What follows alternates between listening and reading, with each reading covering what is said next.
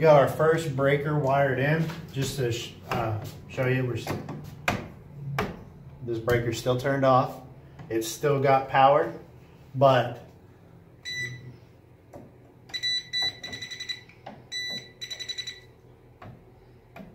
we don't have power there. When it comes to electricity, ABC, always be checking, okay? We've got this wired up. What I did is I put in our first box here that's gonna be just a regular 15 amp outlet. It's gonna have one extra socket for the light that's going right here. I went ahead and ran the wire through that and then down and under. The reason why I did that, I have holes on top and it would have saved me some wire going in through the top, but I want the top to stay sealed so that when we're working in here, no dust or debris or anything can get down in the breaker box. So we're gonna keep it nice and clean. We're gonna use just a little bit extra wire.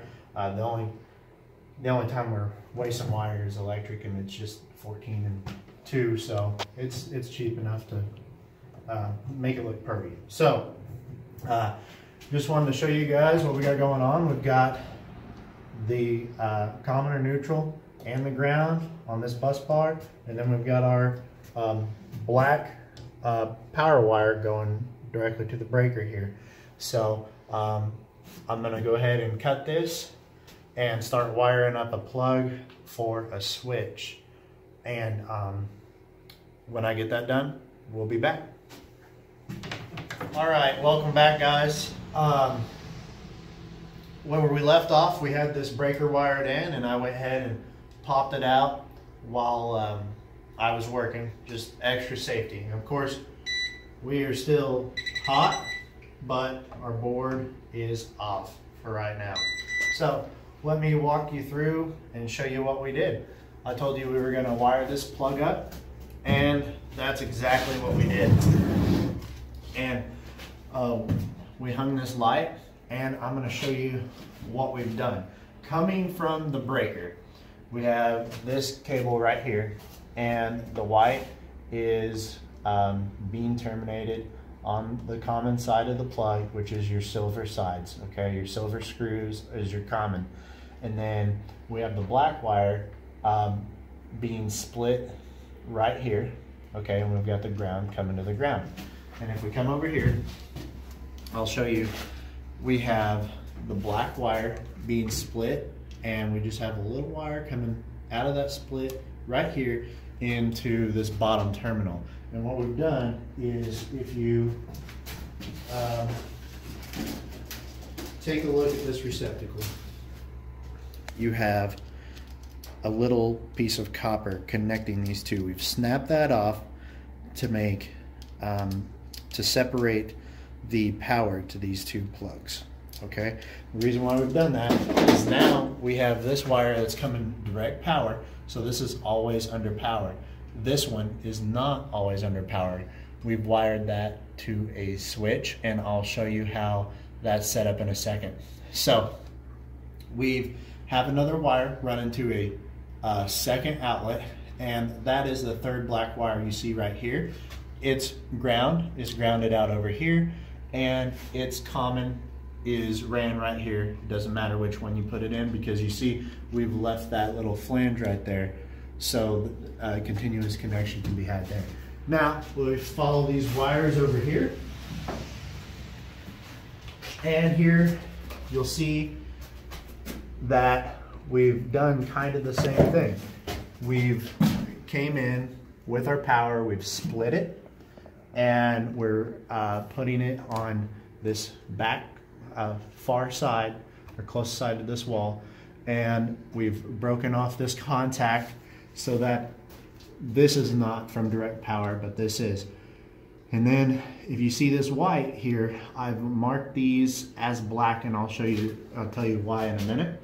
We've got this cable right here coming from the switch and going to the switch. The black wire here, this is coming from our other switch, or actually it's coming from the other wire nut over there that's going directly back to the breaker. So this is hardwired in, and then the white from over there is still in our common, And since we have left that flange in there, we don't need another common right here that connects the common to both plugs. And then of course we've grounded out the same. Now back to our black wire over here. This is running all the way to the switch over here, which we've ran under here.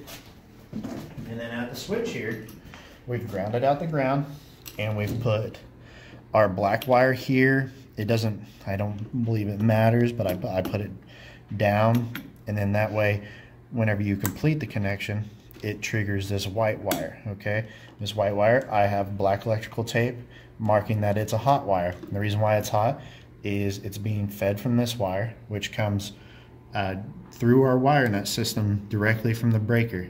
Now this white wire is going all the way back to here and being split off into this white wire, which connects here, which will control this one outlet, and then this black wire, which I forgot to buy just single black wire for this, so I'll have to do that and go back and replace this so that I don't waste a whole two strand of 14 and 2 Romex. So this black wire is coming all the way back to this first socket, right into here. And that's what completes the circuit for this socket right here. So that when we hit the light switch, this socket and that socket will turn on, and only when it's on. And these will have, the back ones will have direct power at any time. The reason why we've done that is we're going to plug both the lights into these sockets. Even though they have pull chains, we're just going to leave them pulled. I'm going to probably take them off. And then that way when we flip the switch on, it turns both of our lights on at the same time. And so let me show you how that works. I'm going to go ahead and reconnect this breaker. I'll go ahead and turn it on, turn on the main power. We are live, and if you come down here and look, you'll see I've plugged in this little tester, okay? On the side of it, it tells you if you've wired up correctly, or we have 2 yellow lights, which means it is correctly wired up, okay? But if we remove that and plug it into the bottom socket, it's off, okay? But if we come over here and flip the switch, you'll see that it turns on with the switch and is correctly wired on, off. Okay, and we'll do the same thing over here. You'll see that this back one is under direct power. 2 yellows, no red, perfect.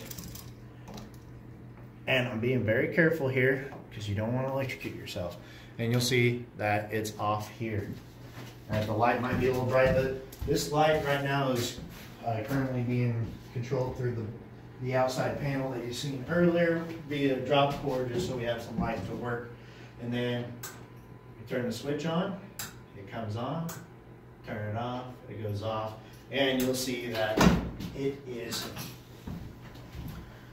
correctly wired. 2 yellow lights and 1 red. Okay, I just wanted to show you that real quick on how that's done. And something I didn't touch on earlier is I'm not a master electrician, nor do I claim to be. I'm just fairly confident with electricity and willing to figure it out. And I've had just a little bit of training in the field. So, and once again, if you're not comfortable with it, don't do it, okay? Now, I just wanted to show you that real quick. We're gonna turn the camera off for the night, and what I'm gonna do is gonna go ahead and screw these in and put the face plates on them. But before I did that, I wanted to show you how that's done, and we'll connect our lights up and be done. All right, you guys have a good night. We'll see you later.